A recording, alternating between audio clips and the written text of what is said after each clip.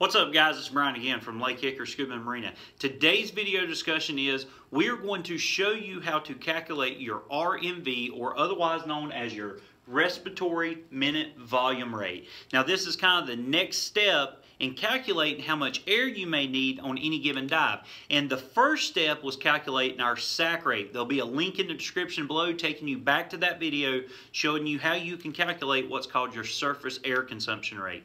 But now with the RMV, basically we are taking the PSI that we calculated from the SAC rate and we want to convert that into cubic footage.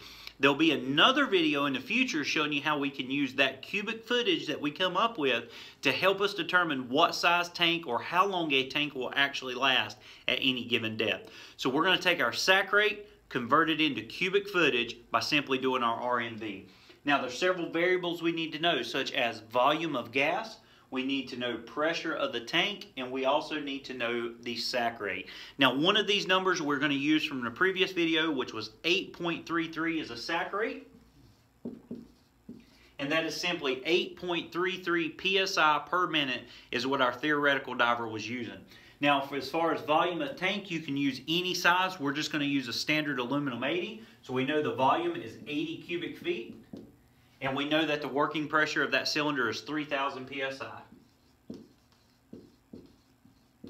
So with these three variables, it is very easy to calculate what his RMV rate, or how much cubic foot of air he is breathing per minute.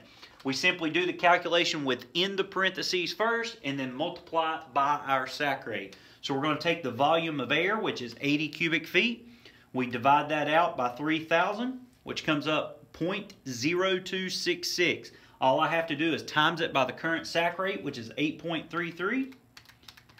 And that gives me a cubic footage of 0.22.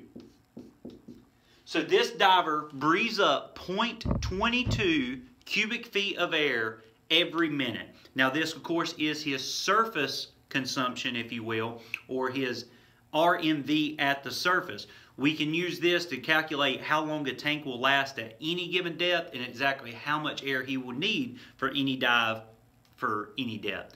So guys, in a future video, we're going to show you how to calculate how long your tank will last at depth and also how much air you will need to take for any given dive.